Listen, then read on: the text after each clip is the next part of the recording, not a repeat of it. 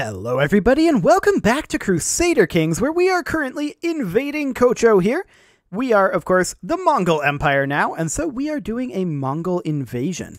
Now we're currently truced to this gentleman, but we'll clean up the rest of the Kyrgyz Khanate soon enough. So we are raising up our troops over here, and let's see just how much resistance this guy puts up. I don't expect a whole lot of resistance, if I'm honest. So that should be fine. Now I do want to check over here. Yeah, we can't get a lot of these upgraded yet because we don't have city planning as the Mongols. We will soon enough. We do have a Chancellor slot open, and this guy will do the trick. This is enough. And this is more than enough. So we're going to start walking in. These guys are heading over here. We'll see where they go when we hop up in this mountain tile. Let's see. This is impassable down here, so they're going this way or this way? They're going this way. Okay. So what we're going to do is we are going to split off our onagers and our mangonels, because those exist. It's a little odd that we were given mangonels, right? That's a little weird. But that'll be fine, and we'll send along with them some special levy units. That'll be more than enough. And we'll send them to go siege. Well, this force comes over this way. Now, we will take a lot of casualties going up that way. Maybe we should just chill.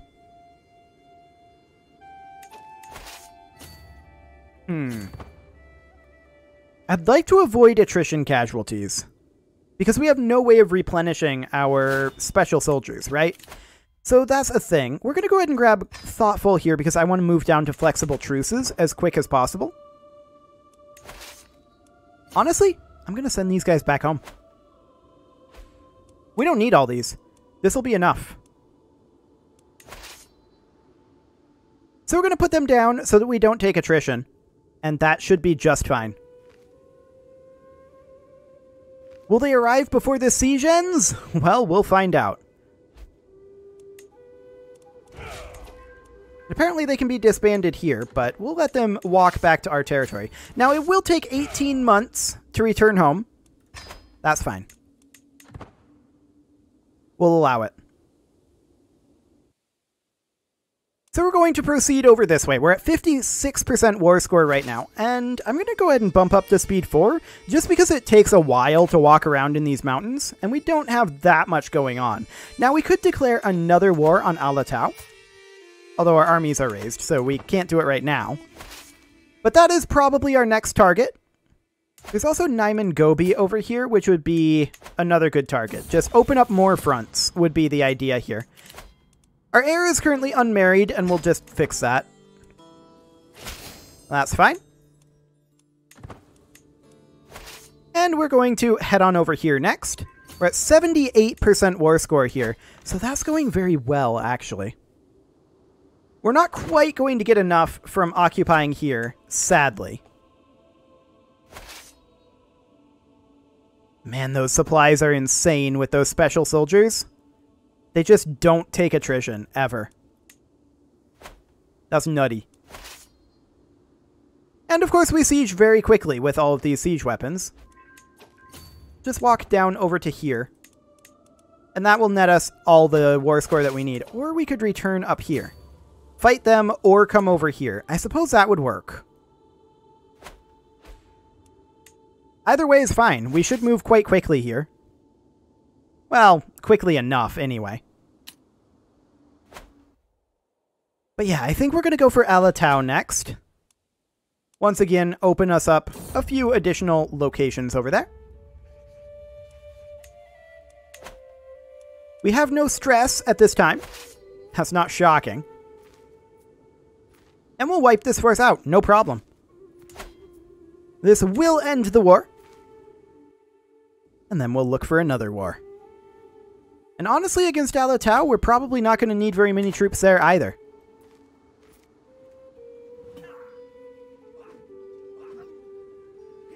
Okay, so there we go. War is done. And we're going to need to structure this realm, of course. So we've got ourselves, what, 4 here? 5. Okay. We'll grant this off to this gentleman. And just each of these will get somebody who's the correct religion and culture, and hopefully they'll work on spreading that. But we'll see. We are, of course, focused on expanding quickly right now, as the Mongol Empire is wont to do. So we will go ahead and attack Alatau as soon as we can. We'll disband those armies, declare the war. Mongol invasion of kingdom. Now, this is just Angara. That's slightly awkward.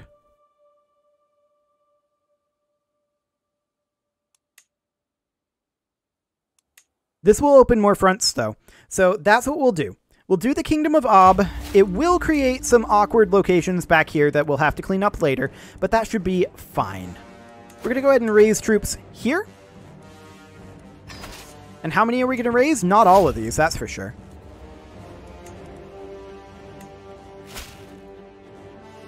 Okay. This guy's really spamming us for all of our children to come to his feast. But we're going to decline. So what are we waiting for here? We're waiting for our mangonels and onagers. That's all we need. This is more than what we need.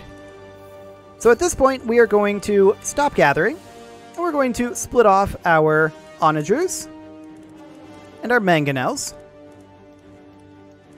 2 and 3. 4 and... I missed one. 5. Okay, there we go. That should be all of them. And then we'll also split off some of these levy troops, as we did before. Honestly, all of these special soldiers should be just fine. Like, yeah, that's 30,000 troops. Disband these. These are just our special soldiers and our onagers. But look at that, 150 supply limit. Because the supply limit only counts for our troops. I feel like they should change that, in all honesty. That is not something that should exist, in my opinion. This is insane. Time well spent.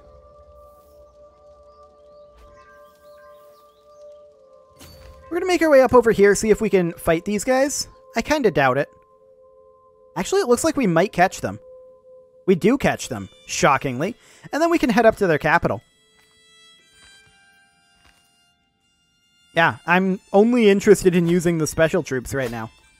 Yeah, sure, we're not able to replace them, but we may as well use them, right? We're going to come up to here. This looks like a good prestige attack. So we're going to walk up and siege. They're walking away. I'm not shocked by that. They also think that that looks like a nice prestige attack. I'm willing to bet. Raising up troops here. That's bold. Okay. That's what he wants to do.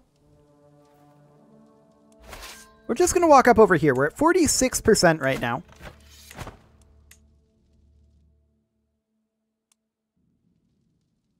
Yeah, I think we're just going to siege. I'm not even all that interested in fighting. Now, we are taking some attrition here.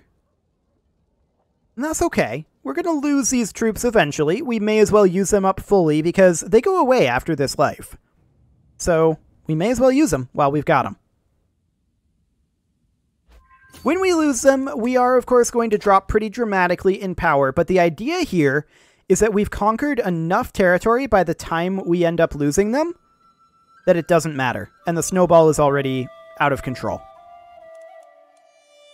Like, we already invaded a bit early, so there is that. So this is going to get us up to around 70-ish%. It's a slightly awkward path to take, for sure. We're going to make our way over and see if they'll let us catch the 1700 stack after we're done with this siege. I hope they will. We could use the bonus prestige. So yeah, 73% war score there. That'll be just fine. How long on our truce with the Kyrgyz Khanate? Actually, it's over. I'm surprised by that. Out of curiosity. This doesn't indicate truce length.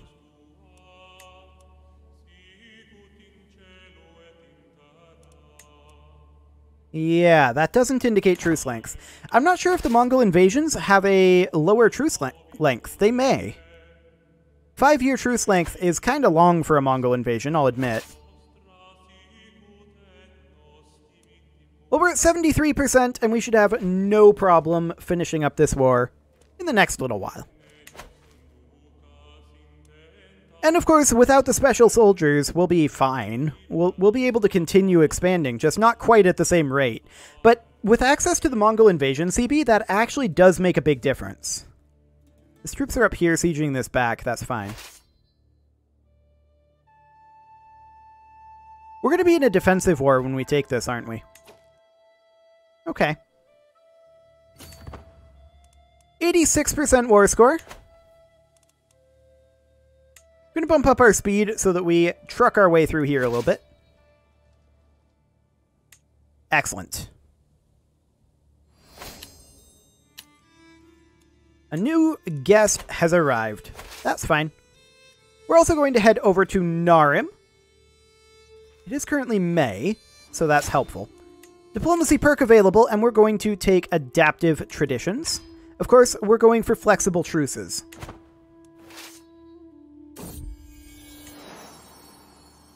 Will this get us enough? It does indeed. So we'll enforce those demands, and as you can see here, we are immediately in a new war. Who are we against? Adorable. Okay, we're just going to head on over there as quick as we can. Of course, we do need to hand these out. So we'll go ahead and do that. As long as they're the correct religion and culture, and ideally at this point not our player heir, I'm okay with it. Although giving our player heir something so that he can build up some prestige at this point in the game is, I think, a good thing. So we'll give him that, and we'll just have to hand it out later on. So now he can build up some prestige. And then we'll hand this out as well. There we go. So we got that all taken care of. We'll go ahead and call our hunt. And we're going to take the prestige here. That was a full-on stack wipe. Wonderful. Our prestige is coming up nicely. We're going to host a feast. Welcome, friends. And oddly, that raid is ongoing. Okay. Yeah, somebody who's not even hostile to us. Sure. We lost a little bit of prestige there, but that's fine. We're at 90% war score here. That surprises me. I expected to be at 100 here. Oh, he has territory over here. That explains it. We're going to fight his army. There's going to be no problem with that. And we have worked our way up in the prestige. We do have too many held duchies that we will have to handle after this war. There we go. War is over. And we'll disband those troops. Now, we need to hand out duchies for sure. High Chiefdom of Shoria. That belongs de jure to this gentleman. So we'll do that. Excellent. Now, which one was the one our heir got? This one over here. Okay. That is Alatau. So we're going to grant that to our heir. A chiefdom of Alatau. Excellent. And now we still need to hand out a couple more duchies. So it will be this one. Let's see. There we go. And we need to hand out one more. And I think this one is the one, correct? Yeah, this is the one to hand out. That goes de jure to this guy. Well, there we go. Fantastic. So there's those handed out. We can imprison criminals. We can ransom some criminals as well. Let's go ahead and do some ransoming. And I do want to bump up our horse archers here a bit. And yes, I'm aware that we dropped below the prestige amount that we need to declare more wars. That is because we can create more titles. And so we shall. We can create the Empire of Mongolia. Ah. But this is the de jure Empire of Mongolia.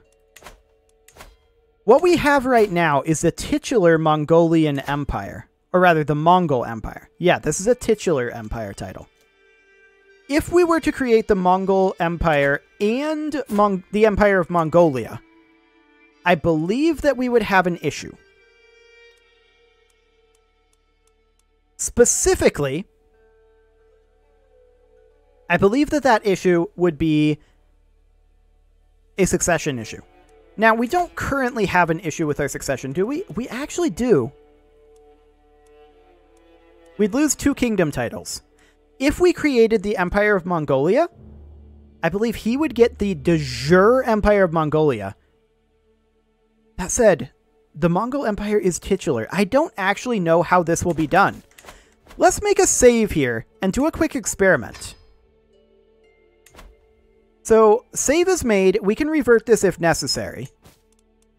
What happens if we make the Empire of Mongolia here? Because the Mongol Empire is titular with no de jure titles. We create this, and the succession actually still goes to him. Sounds good. That's fine. We'll keep that as is then. So it's not splitting them up because one is titular and one is de jure then, assumably. So we're going to also create the Kingdom of Khakassia and the Duchy of Altai, which we'll have to hand out. We didn't have to hand out the kingdom yet, but we'll grant this to this guy. Wonderful. There's no penalty for having all of these kingdoms. It's just that we're going to hit our vassal limit soon enough, but I mean, 130 is a big old vassal limit. And I'm wondering, Greatest of Khans is only giving us 20. Now that's going to go away when we die. However, the Great Khan is, I believe, tied to the Mongol Empire. So we're going to drop to 110. Interesting. So, the Kyrgyz Khanate. We could do a full-on subjugation on him, because the Mongol invasions are on kingdoms, and this is going to be split up amongst a lot of awkward little ones, like, in particular, Tuva here. I'm leaning towards just subjugating this guy. We would gain his empire title, and then just take all of this. He has 6,000 troops. Let's do it. Now, where is his capital? Over here. He has troops here. This is impassable terrain.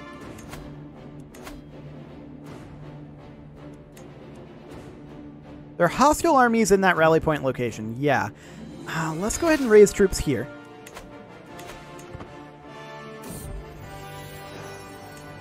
Okay. So I'm going to stop gathering. We're going to head up here and raise troops here now. I thought they might try something like that. We're going to stop gathering here, and we're going to send these guys to slow siege down over here. And then these guys, they can just kind of chill here. Okay, this looks good. Yeah, they're going to actually attack us here, and we can actually get out. So we'll just do that for now. But we've got enough troops here now. We're going to send our onagers as well as our special troops. All of these guys here. They're going to come join over here. These guys, they're going to chase down this way. Excellent. We're going to head up over here and see what happens. He's running down this way. He can only run so far over here. We're going to turn these guys around and have them come over here. We're going to catch something here. But is it the army we care about? That's the question. We'll find out in a moment. we caught all of them, actually.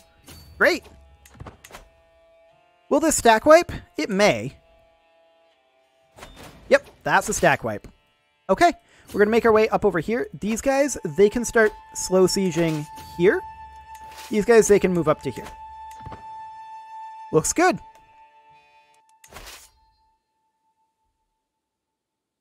Should be fine. So we are, of course, just looking to grab up as much territory as possible, and getting all of the Kyrgyz Khanate into the fold is going to be a big deal. We're growing extremely quickly right now, and that's not necessarily good for an empire's longevity, but it'll have to be fine. It'll have to do. Okay, we're going to head down over here. Excellent. These guys are our personal troops, of course. Not our event troops. We will definitely be weaker without our event troops. We also gained a lot of prestige in that last one. I'm going to bump this up to size 3 as well. No higher than that, just size 3. That'll do. Because we do want to be able to continue to declare war after this, after all. Okay, sieges are underway. I'm surprised he's letting us catch this army, but sure. We'll start slow sieging his capital. That is, of course, a stack wipe, as expected. And we are going to come down towards the capital with our siege force. These guys, they can just slow siege up here. That'll be fine. It'll take them a while, and they'll lose troops, but these troops are replenishable. So I'm okay with that. 26% so far on this war score. Not the greatest amount, but it's fine. And we're going to hit their capital immediately after this. Oh, we gained a manipulation hook. Isn't that nice? Okay. So we're going to advance over here. And these guys, they're going to march down over here just as soon as they can, which will be about now. Excellent. This is, I believe, the raiding force defeating them. Yep, that's perfect. That's what we want. We want to fight the raiding force here. The war is actually over. We will wait until this battle's done. Bringing in reinforcements just to make sure. All good. Okay. And that netted us a decent amount of prestige. We'll enforce our demands here. It's bugged. We'll enforce our demands here. So be it. And disband our troops. And just like that, in this episode alone, I think we've doubled in size. That's a lot. There's no doubt about it.